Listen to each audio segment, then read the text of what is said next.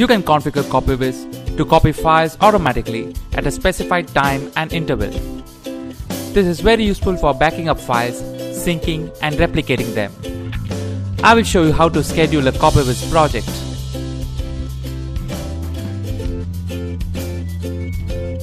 Let's select some files into Copywhiz.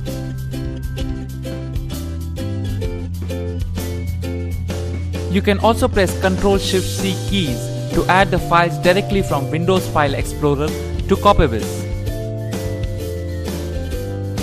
Now let's go to the destination folder. Go to Copywhiz and select Paste Advanced.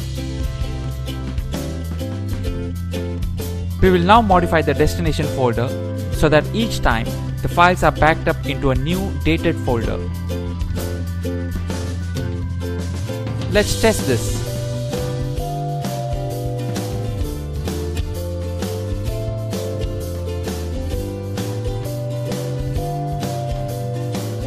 The files are copied to a new folder which is named based on the current date. Now we'll save the project and schedule it.